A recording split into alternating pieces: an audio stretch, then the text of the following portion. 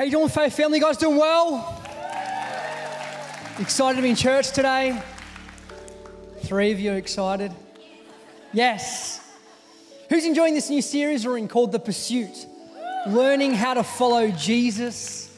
We've been basing it around this scripture in 2 Peter chapter 3, verse 18. It says, "But grow in the grace and knowledge of our Lord and Saviour, Jesus Christ. To him be the glory both now and forever. Amen." Today, I want to talk about purpose. How do you go after your purpose? When you're following God, sometimes going after your purpose can sometimes feel like it's a puppy and it's off the leash and you're trying to run around and you want it, but it's kind of hard to grab. It's not really listening to you. My father recently contacted me. He's had some health challenges, nothing crazy, but he contacted me and said, "Listen, Grant, I'm getting a bit older. I need you to go and get all your blood work done. You're my son, and so anything I'm at risk of, you could be at risk of." And so he said, "Go and get your bloods done and just make sure everything's fine." And so I was like, okay. Now, the thing about me and blood work is I hate needles, hate them. Now, I know sometimes when I say this, people are like, "But you got tattoos." I don't know why, it's different. To me, it's different. I can lay there for 10 hours and just let some guy I don't know that well just hammer my back with a needle. But when it comes to just going to a clean doctor surgery, the needle feels bigger, it feels professional. I don't like it. And so I went and saw the doctor and she said, "Yeah, that's fine. We can get all that stuff tested. Come back next week. Make sure you're fasted. You can't eat anything because some of the tests won't show." And so I said, "No worries." So I left it about 7 weeks because I was afraid. And the doctor called me. She said, "Hey, I haven't got your bloods done. Like, when did you go and do it?" And I said, "Well, I haven't." She said, "Why?" I said, "Oh, I don't know. This weather's changing and being busy and just trying to stay indoors, trying to keep safe." I said, "I don't want to put myself in another risk." And she said, "You need to go and do it." So I said, "Okay." So I went in last Friday and the doctor said, "When was the last time you ate?" I said, "I ate about an hour ago." She said, "Well, we can't do it." And I said, "Well, it is what it is, I guess. We can't do it." And she said, "You need to come back Monday. Like, there's no way around it." So I went back Monday. Whitney didn't come. So I was like, I already felt a little bit nervous. And I'm walking in there and she's like, "What do you need, sir?" I was like, "I'm getting my blood work done." She goes, "Okay, come sit down." So I go in there and I could feel it. I could feel the adrenaline pumping. I could feel the beads of sweat. And maybe it was the adrenaline in the atmosphere. But she said to me, "Are you okay?" And I said, I don't like needles." And she said, "Oh, really? You've got a lot of tattoos." And I said, "It just doesn't feel like it's the same thing. I feel like, I don't know, I just don't really want to do it." I said, "Is this going to take long?" She said, "It'll just take a few minutes." And she said, "Have you ever had your bloods done?" I said, "Yeah, but not in America." I said, "You guys do everything different. It's a little crazy over here, so I don't know what you guys are going to do." And she's like, "It's okay." And she said, "It looks like you've got some nice big veins." And I thought, okay, well, I'll take that as a compliment. I've got some nice big veins. And so she grabbed my arm and I was like, oh man, I could feel it. I could feel the blood just going. And I'm not kidding you. I woke up. This is true. I woke up with a Capri Sun in my hand because it's got sugar in it. A nurse that I hadn't seen before waving an alcohol wipe in front of my nose. And my feet were up. The other nurse had a fan on me. And my hair was blowing back, and I was so embarrassed. And I'm like, oh no, it's happened again. And I was like, she goes, "Are you okay?" And the other nurse was kind of giggling a little bit, and I was like, oh man, like not a time to be laughing at me. Like, I said, "Did you do it? Did you get it?" She said, "We got it." I said, "Look, I've got to go." She said, "You can't." She said, "You can't go. You're green, like." And I said, "It'll be okay." And I looked in the mirror. And I was like white and my hair was everywhere. And she walked to my car and I said, "Listen, it's fine. Just tell the doctor to call me. I've got to go." I rang Whitney and I said, "This is why I don't do this stuff alone." But I had a purpose. My dad was concerned. And the good news is I got the blood results back. Everything's fine, so I'm all good. We can move on. But it had a purpose, right? But in the purpose, there was a problem.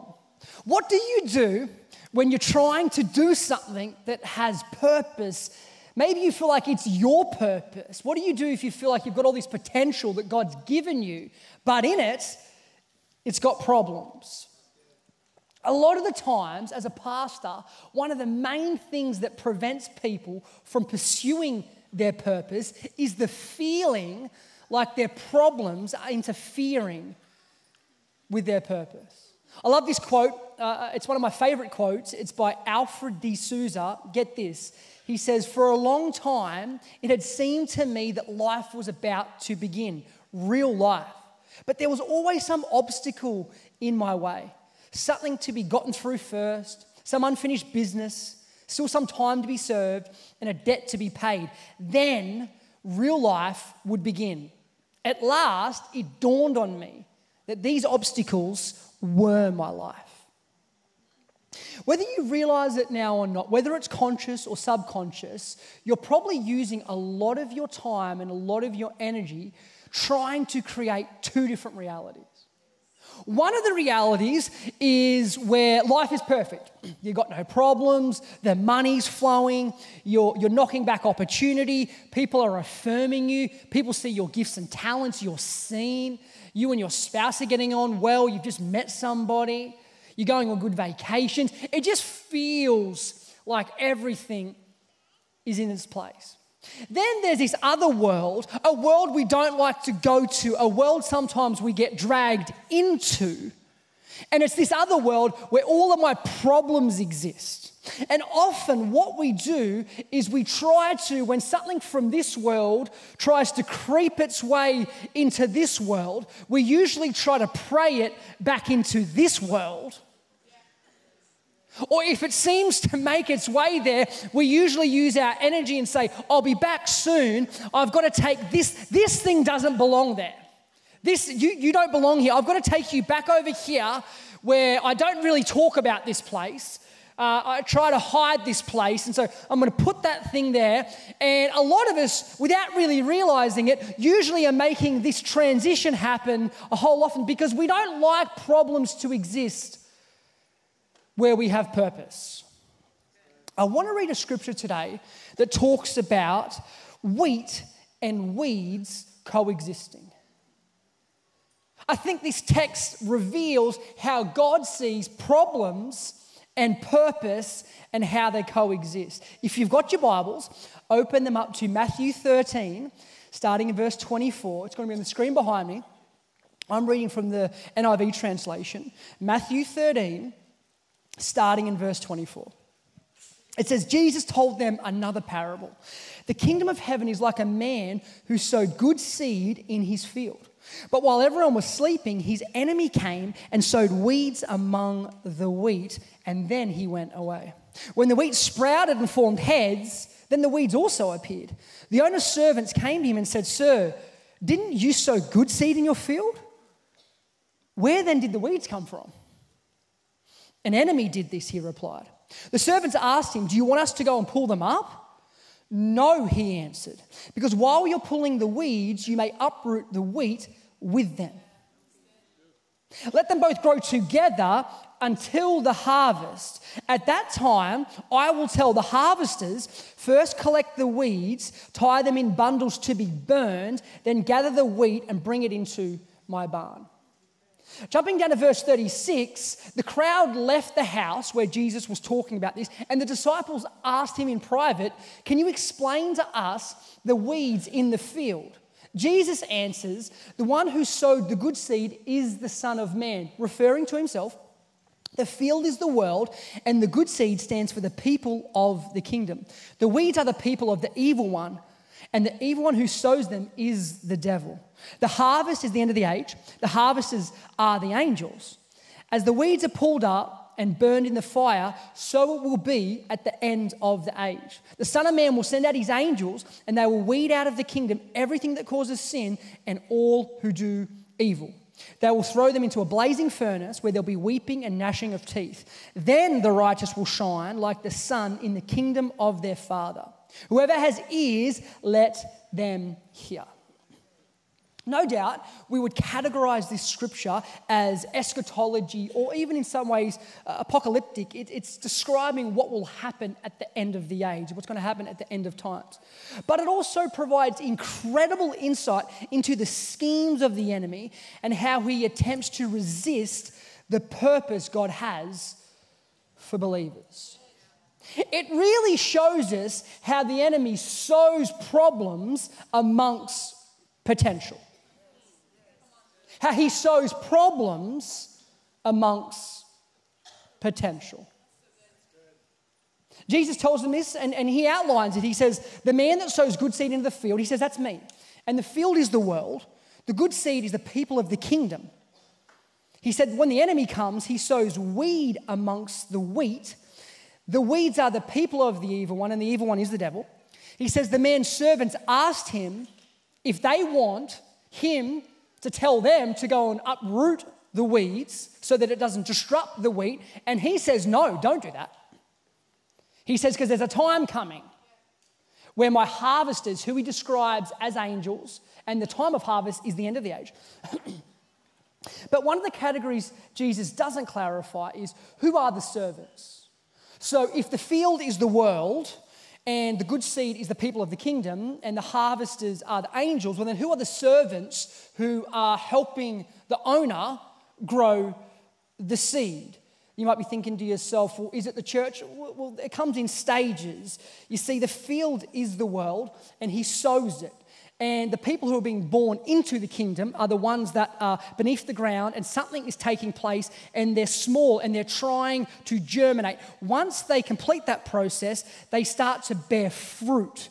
It says in John 15, verse 8, Jesus talking, this is to my Father's glory that you bear much fruit, showing yourselves to be my disciples.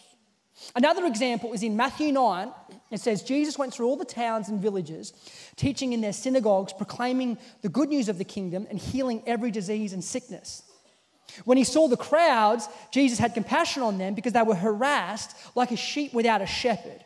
Then his servants, the disciples, he says this to them, the harvest is plentiful, but the workers are few. Ask the Lord of the harvest, therefore, to send out more workers into the harvest field. So you have a seed that is put into the ground, it grows, and they are the people of the kingdom. But once it has grown and it understands the process and the method that God uses to grow people and it bears fruit, it then transforms into something else, like a servant who then treats the field like it's their own and starts to help the master. This is what we call discipleship. You come into an environment, maybe it was in a moment of worship, or maybe it was on the street, or maybe it was at a small group. Maybe it was in Next Steps, maybe it was in a conversation at your work. But someone brings you the idea and sows a seed of what the kingdom of God is like. And it's kind of like this small little thing that makes its way. Once it germinates and it starts to bear fruit, you then transform into something else. And that's why the disciples, they start off as random fishermen, tax collectors. One was a zealot, and they get transformed into, the scriptures say, a disciple. As the story goes on, they get transformed into apostles.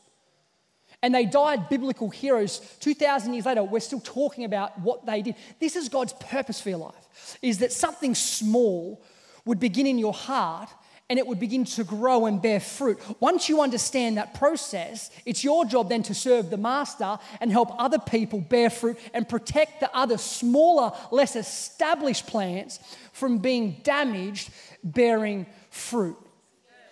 Whilst this is God's process, the enemy also knows this. And so as God does this process, the enemy is always trying to plot how to stop you from growing to the next level. He does this by sowing problems amongst your potential. I want to talk about the good and the bad coexisting. How problems and purpose coexist. Jesus said the kingdom of heaven is like a man who sowed good seed in his field. But while he was sleeping, his enemy came and sowed weeds among the wheat and went away. And so Jesus tells this story. He then clarifies who everyone in the story is, and he says this is what it's like. It's a parable. He's trying to describe and tell them what God's doing and what the enemy's doing. And he says a man went into a field and sowed good seed, seed that had potential, There's another scripture that refers to seed, and it said it may start off as a small seed, but it's going to grow into something where people can sit beneath it and it provides shade and birds will perch on it. And so the man goes around, and it's Jesus, and he goes to certain areas and he starts to sow good seed. And maybe he goes over to an area there and he says, I'm going to plant good seed and I'm going to grow that person into becoming a minister of the gospel. And then maybe he goes over here and he says, I'm going to plant good seed and I'm going to raise this person up to be in the political field and have convictions and start to learn what it is to live a godly life. And then I'm going to put this person in the education system, and this person is going to protect my children and they're going to help them disciple and grow into who they need to be. And this person I'm going to put into this industry, and this person I want to make a great mother, and this person I want to make a great father. And after the hard days of work, the owner goes back with the servants who have been helping the owner do this, and they go back inside and they rest. And while they're sleeping and the sun sets and darkness covers over the field, the enemy comes in. Now, the enemy doesn't come in and just randomly scatter seed wherever he wants to. No. The enemy's strategy is to go where God sowed purpose and start to sow problems. And he starts to say things like, oh, this person wants to grow up and be a minister. Okay, well then I'm going to give them a dysfunctional relationship with their father, and I'm going to make that person grow up and not believe in themselves. So I'm going to make it hard for this person to become a minister. This person wants to be in the political field. Well, then I'm going to put them in a circle of friends where they find affirmation and they start to compromise the convictions of my word, and I'm going to give them problems. This person goes over here and he says, oh, I see this person's going to be in the education system. I'm going to give them a disruptive and a destructive relationship that they're going to get into, and it's going to thwart my processes. And before the servants or the owner wakes up, he goes and he leaves. He didn't announce his arrival. He didn't knock on the door in the bright of the day and say, I'm going to come and take you on. In fact, no one even saw him come. It was only the owner that recognized the evidence of the weeds that made him say, an enemy has done this. Now, I don't want to question God. I really don't like that I think like this, but when I'm reading this, I'm just going to be real, I'm like, well, why don't you just beef up the security then? I'm not the smartest person, but I'm thinking, well, how many servants have you got? Why don't you divide them into two groups? One works the day and helps serve the master, and then the other guys can do the night shift. And so what the other servants at night can do is they can protect the field from the problems. Like, why are you allowing all of that hard work to be possibly compromised just to let the enemy just waltz in? Like, why would you do that? Why not just divide some of the servants up and say, we're going to just hire more servants to be security? Like, and I'm thinking, Lord, I'm not smarter than you, so what am I missing? And maybe that is the problem. Maybe we're so addicted. Maybe we're so hungry. Maybe our little brains can't comprehend. How can something good and bad coexist? Maybe the problem is we think too little of God. Maybe you and I think, how on earth are you going to bring your purpose about when all this stuff around me is going wrong? Maybe we compare God to each other. Because I know some people, you resource them, they can do good stuff. You give me a lot of good resources, I can do some pretty good stuff. I don't think that's that difficult, right? But only God. Only God can make stuff thrive amongst chaos. Only God can stand there and say, don't touch it, let it grow. Let it grow. What does God tell us? 1 Peter chapter 5, verse 8, be alert and sober of mind. Your enemy, the devil, prowls around like a roaring lion looking for someone to devour. Doesn't say to pray away the lions. It says be alert because they're there and they're not going anywhere. You're going to coexist with them. I'm sending you out like sheep among wolves. Therefore, Be as shrewd as a snake and innocent as a dove.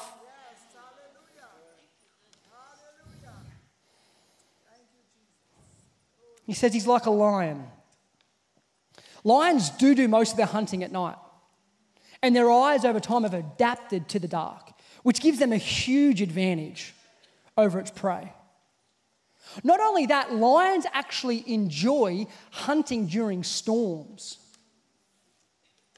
Because while the prey is startled by the atmosphere and the environment, it's distracted that there's another threat looming. You see, we want a life without predators. We want a life without storms. We want a life without problems. And I don't know what it is. I'm not even proud to admit this. There is something nice about over here. I get it. I'm no better than you. I like it. I love it. You know when you get that parking spot right up the front and you go to buy a shirt and it's on sale? You're like, Lord. Go to lunch with a friend. Hey, the Lord just impressed on my heart to pay for you. Man, I've saved like $100 today. I can spend it on something else. My wife does that sort of stuff. Girl math. Girl math, that's a thing. Stop the girl math. Not everything, so you didn't get everything cheaper because it was on sale. We love it. And it's so shocking when something bad happens, isn't it? It surprises you. The servants are like, didn't you sow good seed here? Why is there problems? Like, you sowed good seed. The owner wasn't surprised. He instantly says an enemy did this. Straight away, an enemy did this. And I recognize, and I agree, that problems amongst potential, it's stressful. It's discouraging. It's horrible. It feels, are you really with me, Lord? Like before when I was over here, I kind of felt like you were with me. I felt like we were on track. We had momentum. It was all happening. Now I'm kind of feeling like, I'm doubting whether you're even really with me. I'm doubting whether you even see it. But it's funny, if you just remove that type of thinking and you just take God at his word, get this, and you just look at the text alone, that's all you do, get this. If you just remove that, right? Because I agree, I can think like that. But if you look at the text, your problems are really confirming how much purpose is in your life. Because the enemy doesn't throw seed randomly. He looks for where God wants to grow something and he sows a problem next to the potential. You see, you thought that your problems were evidence that God wasn't with you, but your problems are really evidence that God has great purpose in your life. And that's why the enemy is so intimidated by you going to the next level. Are you following what I'm saying? If you're taking notes, I want you to write this down. Where God intends to grow, the enemy will sow. Where God intends to grow, the enemy will sow. The enemy is going to sow. Wherever God has a plan, he's going to sow right next to it. The servants asked him, do you want us to go and pull them up? No. He said, no, don't. Don't do that. Don't do that. Because while you're pulling the weeds up, you may uproot the wheat. Now, I've heard people preach this, and I don't know if it's entirely true the way I've heard it, and I'll try today to give you a better explanation of why the owner, in an agricultural sense, would make this statement. It's referring to, he uses the word zizana, and which is in modern botany terms, it's referring to wild rice grass. And so he's saying there has been this type of weed, and it looks identical to wheat. You actually can't tell the difference of it. The only time you can really tell whether it's a weed or it's wheat is when the head appears. The head of the wheat will droop down, and the weed of the darnel, that's the name of the weed, it'll just keep shooting up. And so it's nothing about roots, or it's not about foundations. He's saying, you don't have the eye or the expertise to look at it, because while you're trying to rip out what you think is a problem, you could actually rip something out that I'm doing. And he's saying, no, I don't want you, I don't need you to do that. I don't need you to do that. I want you to leave it. You see, God is like a surgeon. You ever been in a relationship that you got into it and at the start you're like, my Lord, the Lord's blessed me. 2 years later, you're like, I think I just dated the Antichrist. And you look back and you're like, oh, that was the enemy. You ever got a job and you put in a praise report, God just opened up a door, gave you my dream job. 6 months later, you're praying to get out of that job because it's horrible and it's chaotic. You see, we like to think that we know how things are going to turn out. It's comforting to think, I know. I speak to people all the time, I'm going to do this, I'm going to do that. And in 20 years, I think you don't know what you're going to do. Some of the things in your life right now that you've underestimated, I'm telling you right now, God is going to grow something significant. He's going to grow something significant. There's other things right now that you've lowered your guard. And the Bible says to be alert and sober of mind because you don't know what it's going to be. Don't throw your pearls before swine. 3 people know the word. I shouldn't have done that to you guys then. I should have just said it. But it felt good to test you. Let it play out. Let it play out.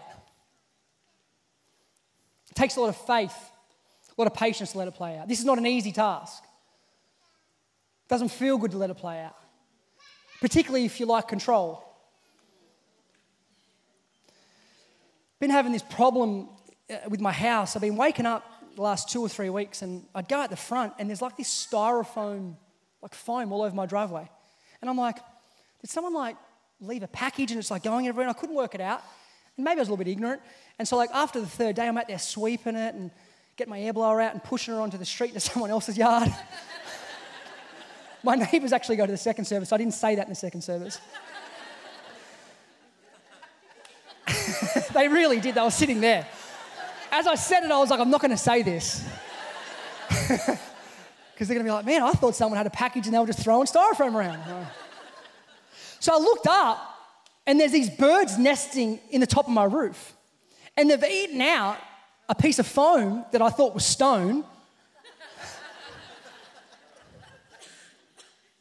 And I was tempted to say, look, I'm not a tradesman. My father's a tradesman. My stepfather's a tradesman. My father-in-law's a tradesman.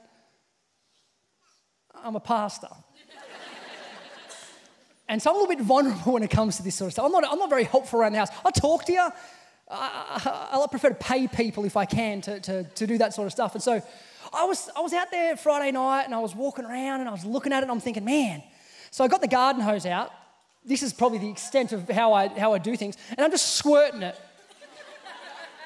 And it was so lackluster. I'm just thinking, man, it's not even really reaching. And I'm like, so I called a friend from Rios Roofing and I said, I need a pressure cleaner and I need a ladder. And he said, we can sort you out.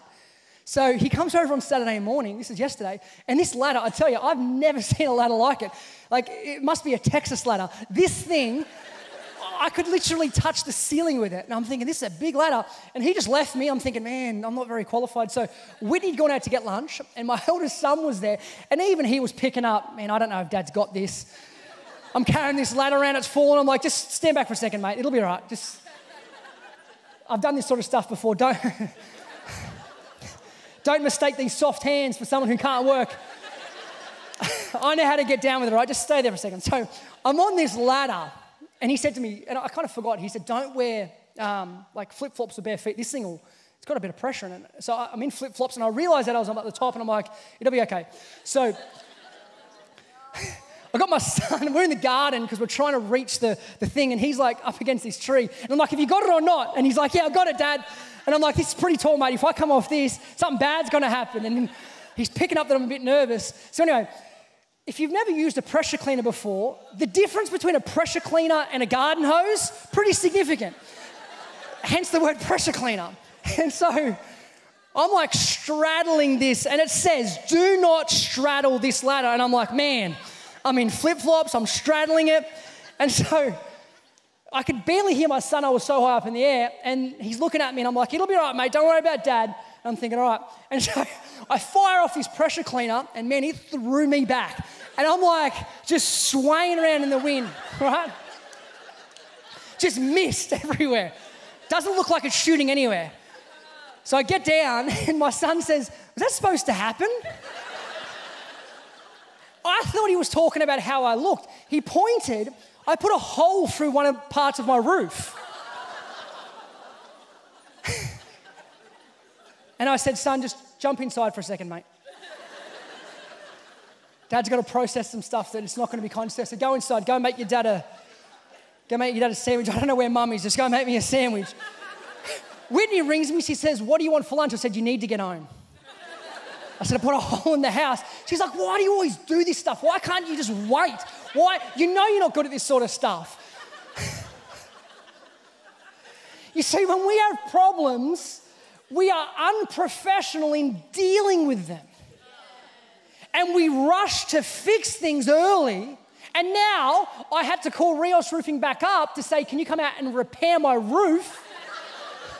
I'm thinking, man, this brother's all over the shop. I said, look, the good news is I wore my shoes. I didn't straddle the ladder. Everything's good. I'm safe. When we have problems, if you like control, you'll rush into it. And he says, no, don't touch it. Don't touch it. He's really speaking about timing. It's really about timing. This is referring to timing.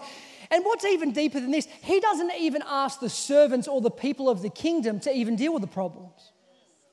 It's the harvesters who deal with the problem. And so what is it right now that you, in your unprofessional mindset, what are you rushing into and God's saying, hey, just let that thing play out. Just let that thing go for a few more months. You don't have to have that conversation tomorrow. No, don't try to earn money another way that you've got no idea. Just trust me for a second. No, don't try and call everyone to make yourself feel like a victim. You're not a victim. You're my child. Don't try and get people to feel sorry for you all the time. You're my child. Before you even ask, your Heavenly Father already knows what you need. He already knows. If you're taking notes, write this down. Number 2, I must learn to trust that God knows what to leave and for how long. I must learn to trust that God knows what to leave and for how long. The owner says, let them both grow together until the harvest. At that time, I will tell the harvesters, not you, first collect the weeds, tie them in bundles, burn them, and I'll bring the wheat into my barn. Seed. Seed, it's just really potential is what it is. It's hard to see what it's going to be. And when you're looking at it and you think logically, you would think to yourself, well, why is God putting something so valuable in such a dark place? Such an isolated place. Such a dirty place. It's lonely. There's layers upon layers of things on top. Some seeds don't see the sunlight for months, years. And if you're not careful and you're not alert and sober of mind, the enemy will say things to you like, God's buried you. God's buried you. You see, you bury things that you have no expectation that they will rise. But you plant things that you want to rise. You see, burying and planting look like the same action. And where we're vulnerable is if we get too in our feelings, it feels like God has buried us. But no. God has not buried you. God has planted you. And there is an expectation that you would rise.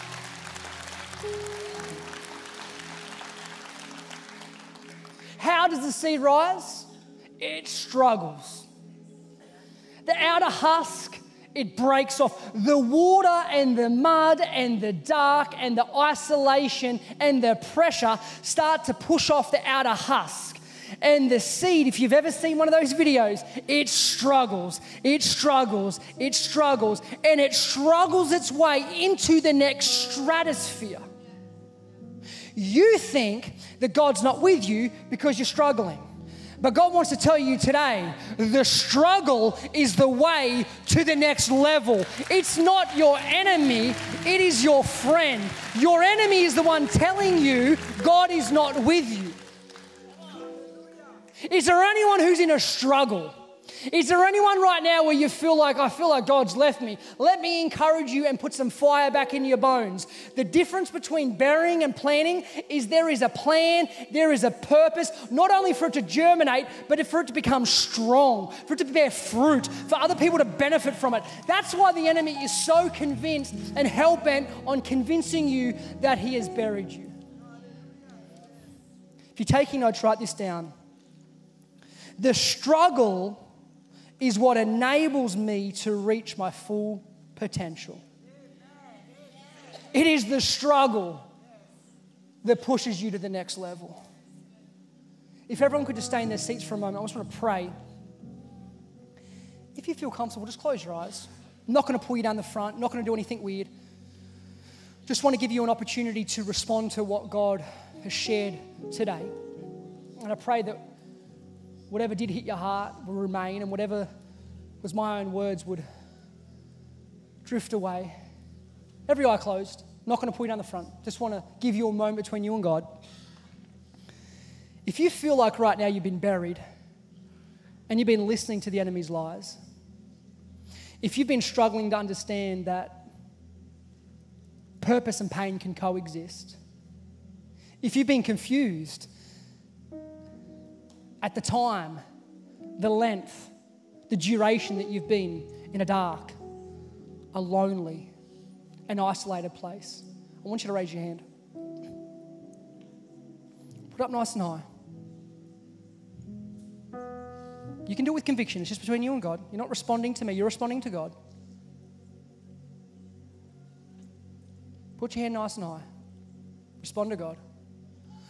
Lord, you see every hand. Leave it up. You know what they're going through. I pray right now, Lord, courage into their hearts. Courage, Lord.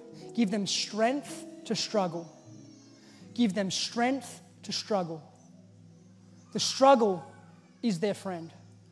The struggle is the process to unlocking their potential. I pray for wisdom, Lord. Let them be able to discern the areas that they have to leave because you are not finished your work. That's a word for someone. God is not finished the work that He has begun. Let God finish the work that He begun. Some of you right now, you're trying to make phone calls and you're trying to recruit people and you're trying to throw money at your issues. And God is saying, just leave it alone. Leave it alone. Trust me. Let this thing play out. And when the time is right, I will send my harvesters to do the work that needs to be done. Lord, we ask for that in Jesus' name. Amen. You guys can put your hands down. Just stay in your seat for one moment. Please just stay in your seat. I want to pray a prayer. This is a really important moment. I want to pray a prayer that maybe you don't know who Jesus is. Maybe you've never responded to the gospel. What is the gospel? It means good news. It means that there is news that you need to hear. If you haven't heard this news, I want to tell it to you. The Bible has a lot to say about the way we live our lives. God has a lot to say about the way we live our lives. And throughout history, God has communicated that humanity, through Adam and Eve, inherited something called a sin nature, which means we are born into sin. It's hereditary. It doesn't matter how nice of a person you are. It doesn't matter how good your parents were, if they were married and they loved you. There is something inside of every human being that is born into this earth in this current time where we are born into sin. What that means is that no matter whether I saw it, whether anyone saw it, you missed the mark of perfection. God's standard is perfection. God is holy. He is righteous. And so his standard is perfection. The Bible says everyone has fallen short of that standard. Now, I know some of you are very nice people, but I'm going to take God's word on it, that somewhere, even if we didn't see it, you fell short of what God expected, and that was perfection. The Bible also says the wages, what we're owed for sinning, is death. Now, it's not referring to death like you're going to die and it's the cessation of your life. No, it's referring to the eternal separation from God. We're all going to die at some point, but we're not all going to be eternally separated from God. And so the cost in order for your sin to be taken care of is death. That's why when Jesus came to earth, he said things like, I am the Lamb of God. I must die and I'm going to be raised back to life. Jesus died for the sins of the world so that anyone who believes on what he did on the cross and God the Father rose him from the dead, well, then they would be saved from eternal separation from God. You might be thinking, well, this is pretty elaborate. How do I go about receiving this? The Bible says all you've got to do is believe in your heart and confess with your mouth. We don't have to go to the Middle East. You might be thinking, can I facilitate it? Anybody can facilitate it. This is the good news of the gospel. Jesus tore the veil. He tore the barrier that stood between humanity and God the Father. And you can walk boldly into the presence of God because of what Jesus did on the cross. And so I want to give you an opportunity to respond to this. Every eye closed right now. Once again, I'm not going to pull you down the front. We're not trying to make a spectacle. We just want you to have a moment between you and God. Every eye closed. Please stay in your seat. If you know that you haven't prayed this prayer, if you haven't received Jesus and asked for forgiveness and received what he did on the cross, in a moment, I'm going to count to 3. I'm not going to pull you down the front. I'm not going to put a light on you. It's just going to be between you and God. But if that's you, on the count of 3, I want you to raise your hand. 1, 2, 3. That's awesome. There's hands going up everywhere. Put it up nice and high. You're not responding to me right now. You're not responding to a preacher. You're responding to God. You're saying, I receive what Jesus did. I don't want to die for my sins. I want to receive life. I want to receive what I don't deserve. That's it. Thank you. I see that hand. You guys can put your hands down. You guys can open your eyes. Hey, can we pray this prayer together? I know a lot of people raise their hand, but the Bible says if you believe in your heart and you confess with your mouth, then you'll be saved. And so what we're going to do is we're going to confess with our mouth. And if you lifted your hand then, I want you to think about these words. Say them with some conviction. Project your voice. Don't let the enemy try and squash you down. Gosh, I feel this. Some of us who've been walking with the Lord for so long, stop letting the enemy squash you down. Get your voice back. You're a son, you're a daughter of God. Start to get your fight back. Start to struggle your way to the top.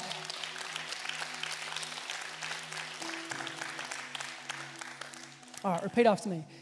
Dear Lord Jesus, I believe you are who you say you are. I believe you died for my sins. Forgive me from all of my past. Walk with me all the days of my life. In Jesus' name, amen. Come on, let's give it up for Jesus. Thank you for joining us for Faith Family Online. We hope this service was a blessing and an encouragement to you. It's always an honor to have you worship with us from wherever you may be. If this is your first time joining us, we want to give you a special welcome. You can text the word FAITH to the number 55498 to connect with us and learn more. But don't stop there. You can join us in person every Sunday at any of our campuses. For more information on service times and locations, go to our website at myfaithfamily.org. Again, thank you so much for joining us, and we hope to see you soon.